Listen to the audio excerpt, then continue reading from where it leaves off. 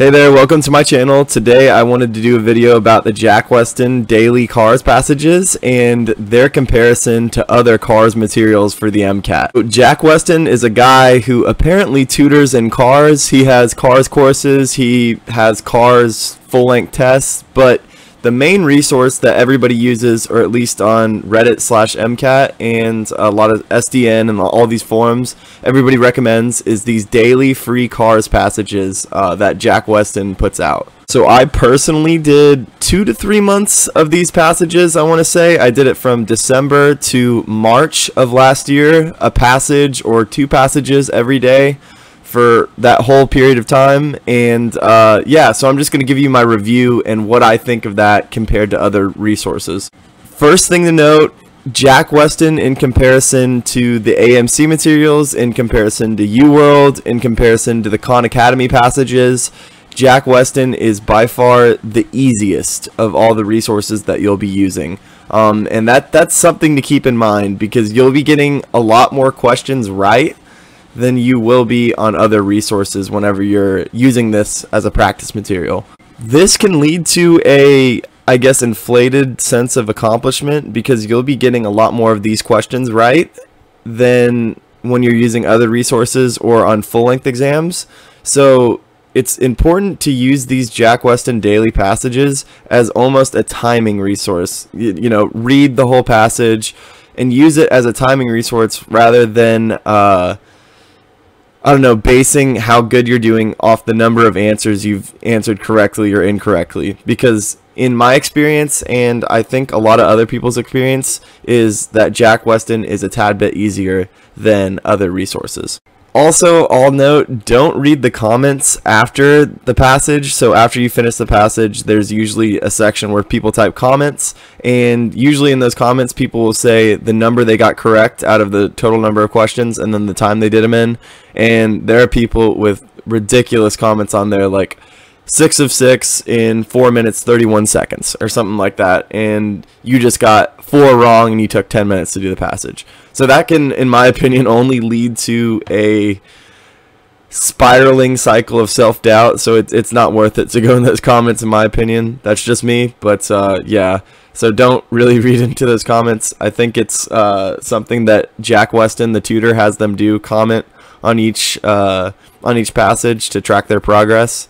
And then sometimes people criticize the passage and you know, talk bad about it and stuff. So that's kind of funny to read. But in general, I'd say stay away from those comments. So here's how I would rank the Jack Westin passages in comparison to other MCAT resources for CARS.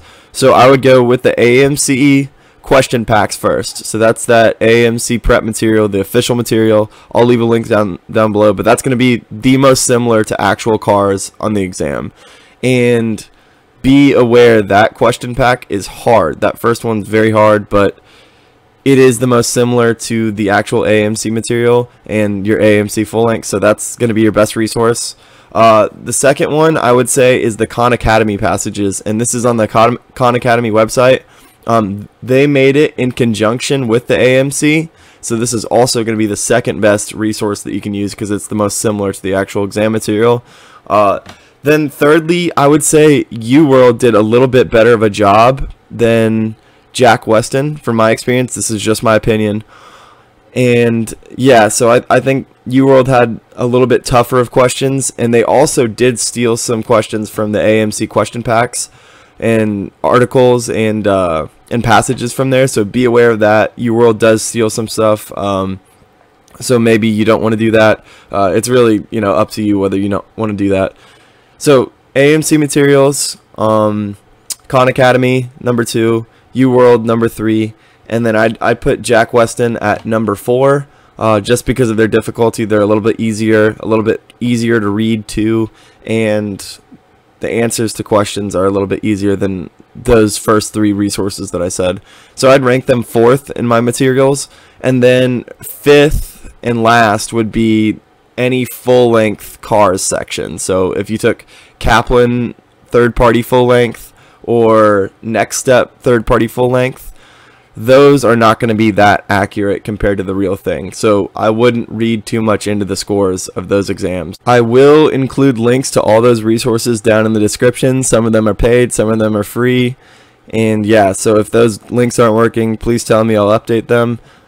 So take anything that I said in this video with a grain of salt, definitely, because cars was my worst section on the MCAT, but I improved it by 3 points, which I don't know how much that is, you know, a few percentiles. So I did improve from a 122 to a 125. That's just average. That's barely above average, even below average in some circumstances. So I was not the best at cars. It was my lowest section by at least 2 points. I did watch a video last night of a guy who did a great video on cars and how you can improve. His name is NXTgenMD, and I just like his approach and methodology to improving cars. So yeah, I'll link that video down in the description below, and if you follow his tips, I'm sure you'll do better. But this is just my personal review. So as always, follow me below, subscribe to my channel, and like the video. Yeah, so I'll have my Instagram below. Please follow me on there, and I'll be coming out with more videos soon. So thanks for watching.